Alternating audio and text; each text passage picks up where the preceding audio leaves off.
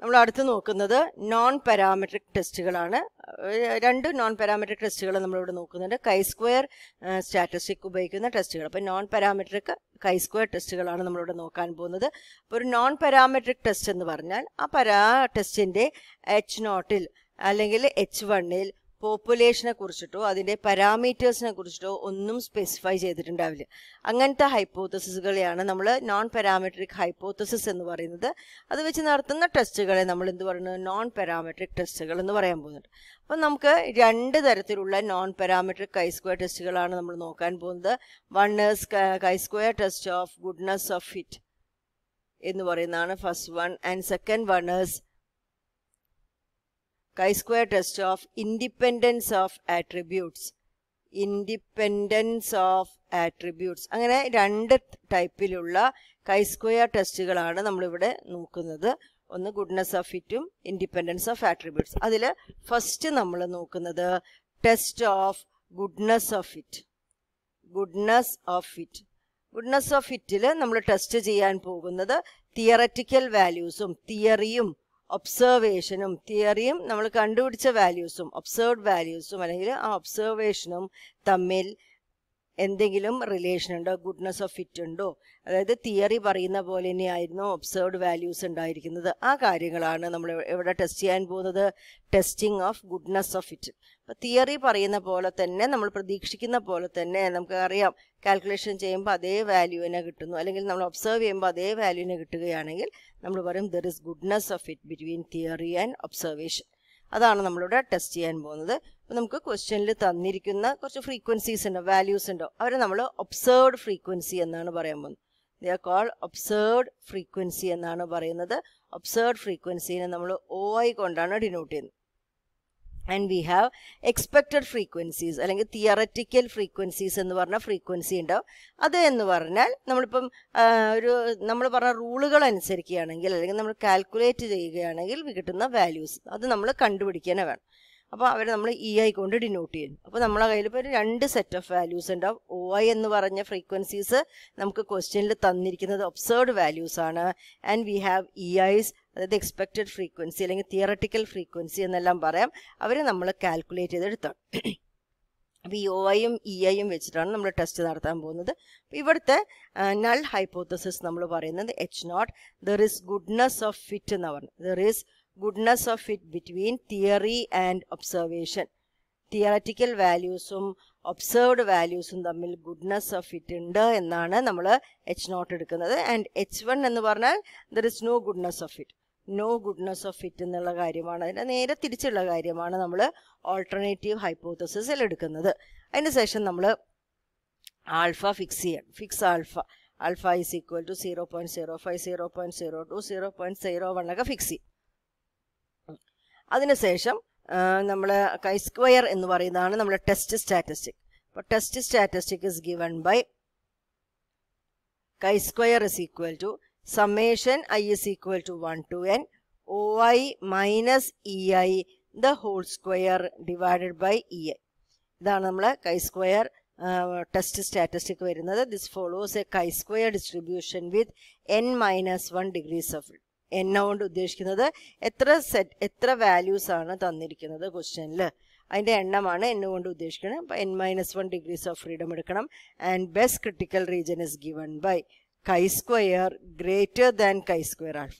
chi-squareൻ്റെ ടെസ്റ്റുകളെല്ലാം ഇതായിരിക്കും നമ്മളെ best critical region വരുന്നത്. chi-squareൻ്റെ വാല്യൂ chi-square ആൽഫേനെക്കാട്ടും കൂടുതലാവുക.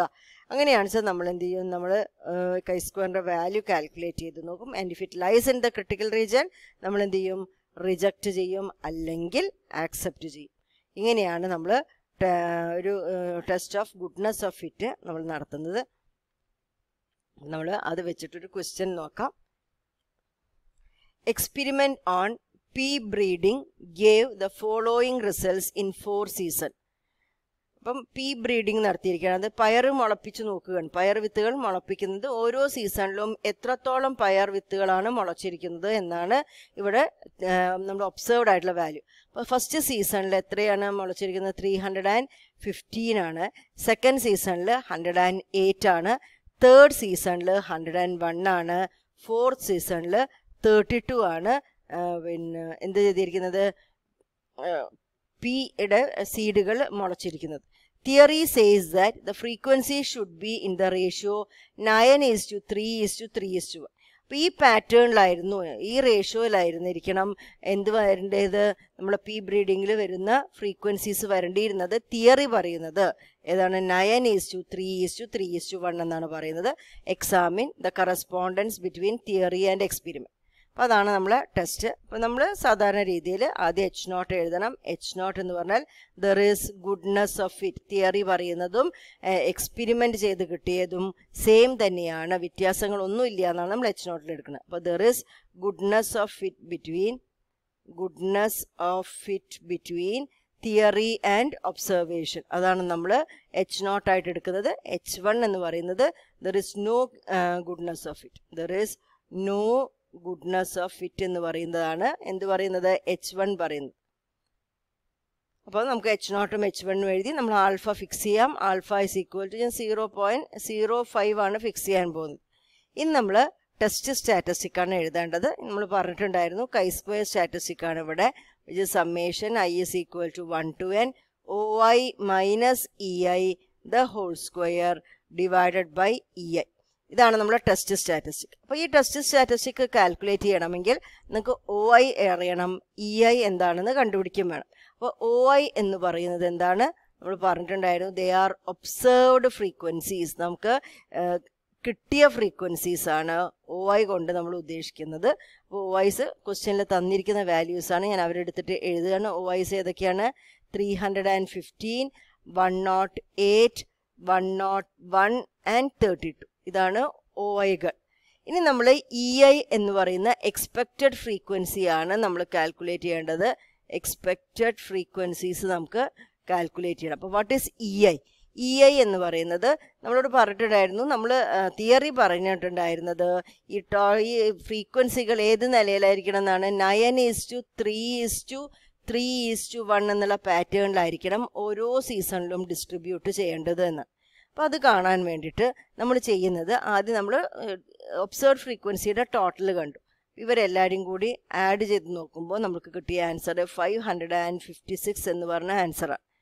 അതിനുശേഷം നമ്മൾ എക്സ്പെക്റ്റഡ് ഫ്രീക്വൻസി കാണാൻ വരികയാണ്. അപ്പോൾ എക്സ്പെക്റ്റഡ് ഫ്രീക്വൻസി കാണണമെങ്കിൽ, ഇപ്പോൾ ഫസ്റ്റ് എക്സ്പെക്റ്റഡ് ഫ്രീക്വൻസി കാണണമെങ്കിൽ നമ്മൾ ക്യാപിറ്റൽ N ഇൻറ്റു ഫസ്റ്റിൽ റേഷ്യോ പറഞ്ഞിരിക്കുന്നത് 9 പോർഷൻസ് ആണ് ഇവിടെ വേണ്ടത്. അപ്പോൾ ടോട്ടൽ എത്രയാണുള്ളത്, 9 + 3 + 3 + 1 എന്ന് പറഞ്ഞാൽ 16 വരും.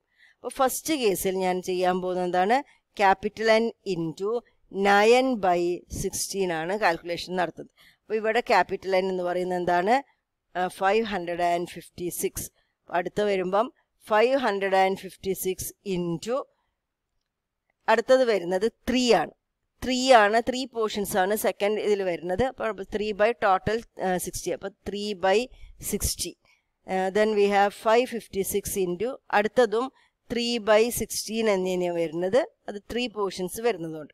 ഇനി ലാസ്റ്റ് വൺ 32 ഇൻറ്റു 32 ഉള്ള ആ സെക്ഷനിൽ 32 അല്ല, സോറി 556 ഇൻറ്റു, അപ്പോൾ ഇവിടെ വരുന്നത് 1 പോർഷനാണ് അല്ലേ. അപ്പോൾ 1/60. ഇങ്ങനെയാണ് EI കാൽക്കുലേറ്റ് ചെയ്യേണ്ടത്. അപ്പോൾ ഇതൊരു ഫ്രീക്വൻസികളാണ്, നമ്മളതിനെ റൗണ്ട് ചെയ്തിട്ട് വേണം എഴുതാൻ. അപ്പോൾ this is approximately equal to 312.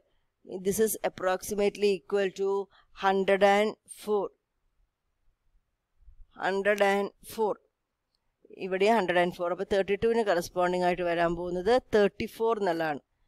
556 into 1/60. അപ്പോൾ ഈ കിട്ടിയിരിക്കുന്നതാണ്, ഈ കിട്ടിയ 4 എണ്ണമാണ് നമ്മൾ EIകൾ. അപ്പോൾ OIകൾ റെഡിയാണ്, EIകൾ നമ്മൾ കണ്ടുപിടിച്ച് കഴിഞ്ഞു.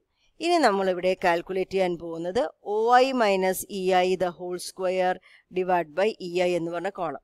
OI minus EI the whole square divided by EI. ഇതാണ് നമ്മൾ കാൽക്കുലേറ്റ് ചെയ്യാൻ പോകുന്നത്. അപ്പോൾ ഓരോ OI, അതായത് ഇവിടുത്തെ 315 minus 312 whole square divided by EI 302. അതിനുള്ള ആൻസറാണ് ഞാനിവിടെ എഴുതാൻ പോകുന്നത്. അപ്പോൾ നമുക്ക് 315 minus 312 the whole square divided by EI, that is 312 the whole square, and the value is 0.012. അടുത്തത് ഇവിടെ കിട്ടിയ OI. OI is 108 minus EI. Expected value is 104.